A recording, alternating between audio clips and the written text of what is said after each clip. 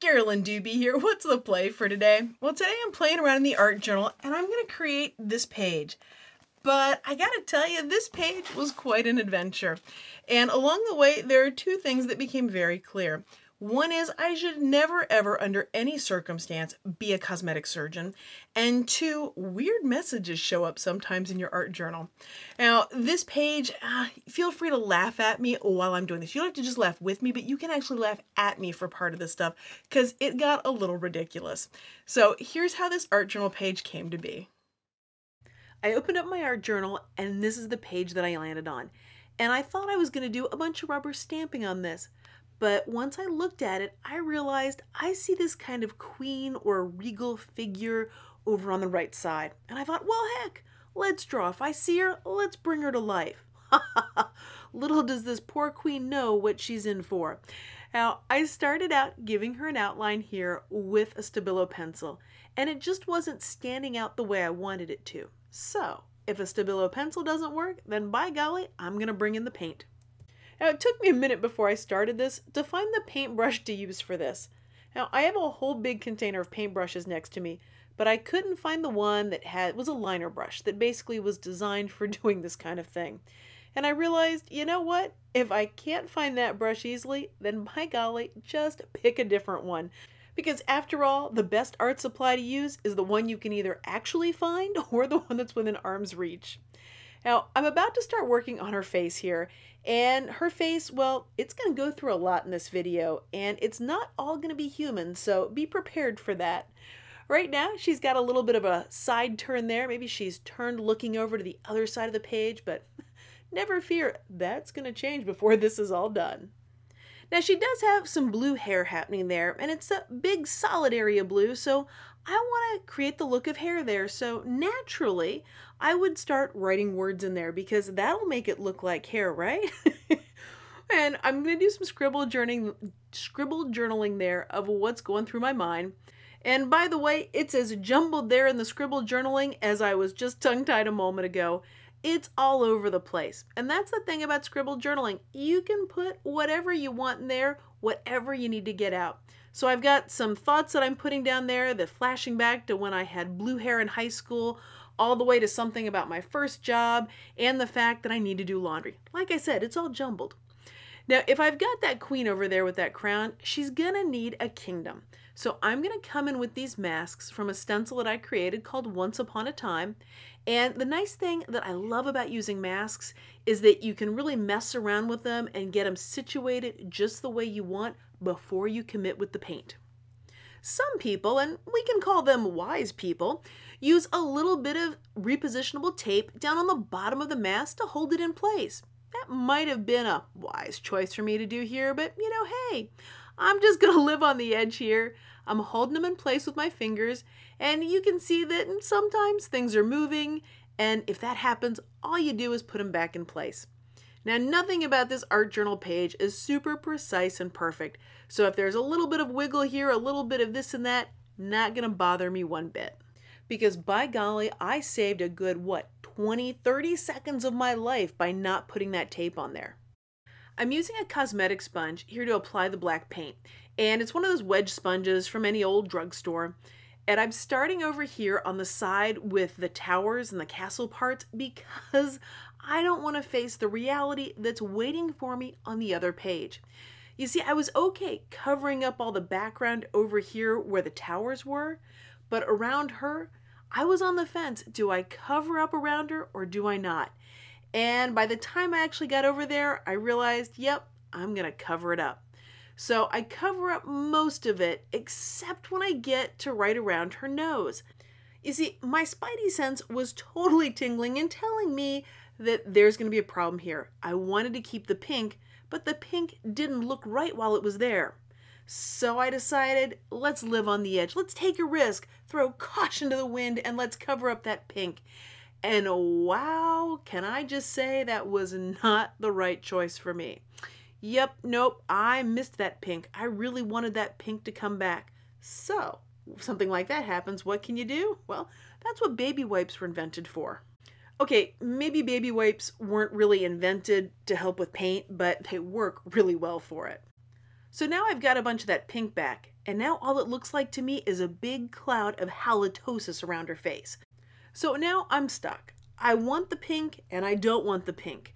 So I'm just going to keep myself busy by touching up the black here and there while I come to terms with the decision that I know I have to make, but I wish there was some other solution. Because the halitosis thing, it's just not doing it for me. I really need to make that go away. Now I had to speed up the camera here as I was doing the editing because of how long it took me to actually get that pink covered up. Because I really didn't want to cover it up, and I really wanted to cover it up.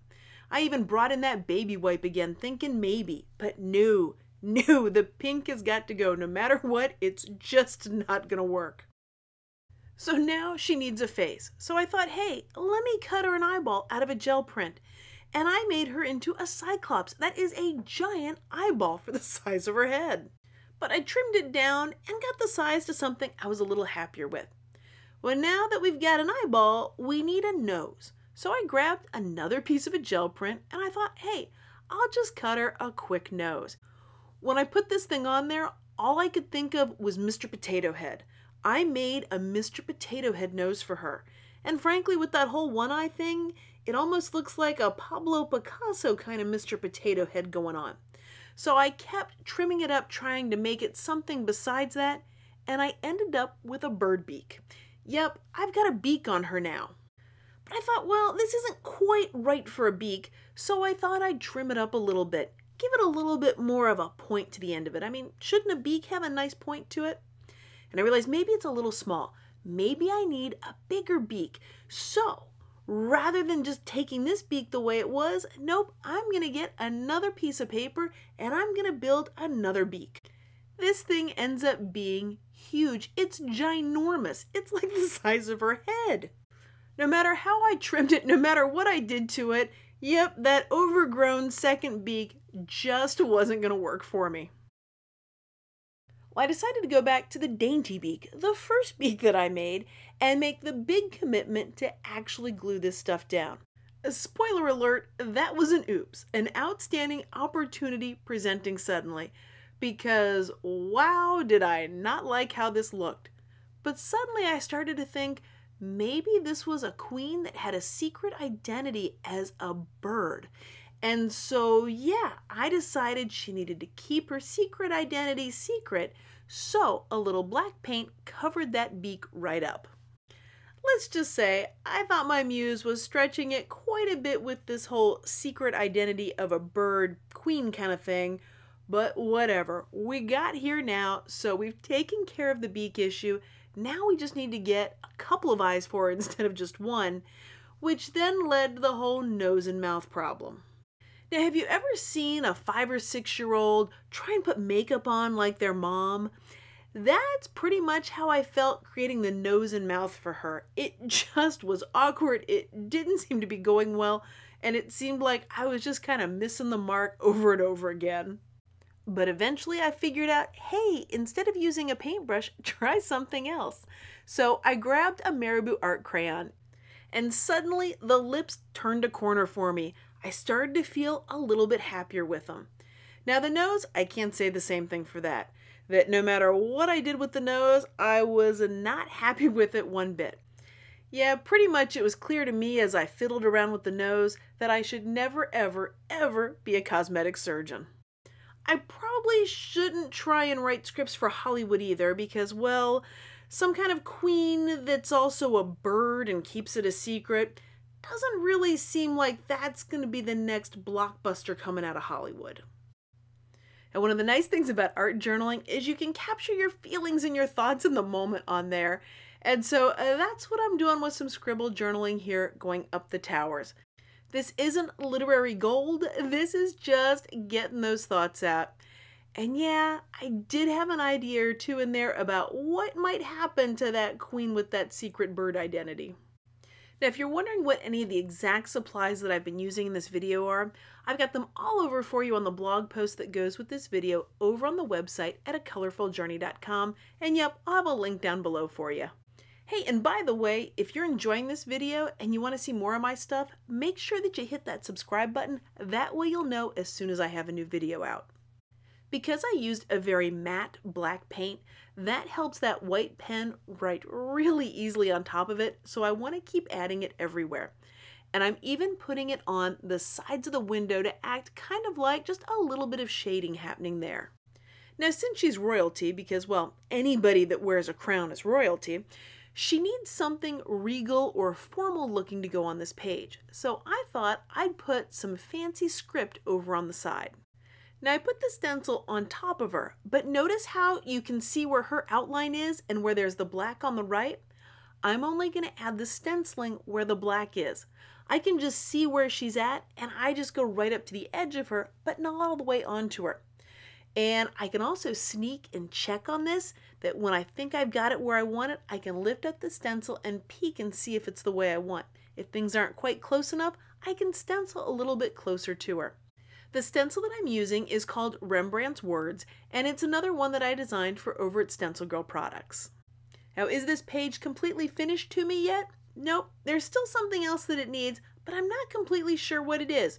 So I'm going to step away from it for a little while and let my muse tell me what it needs to become next. And you bet when I add more to this, I'll be sharing it and letting you know what happens. Well, thanks so much for joining me for today's play. And if you'd like to see more of what I'm up to, head on over to the website at acolorfuljourney.com. Thanks so much for letting me be a part of your colorful journey.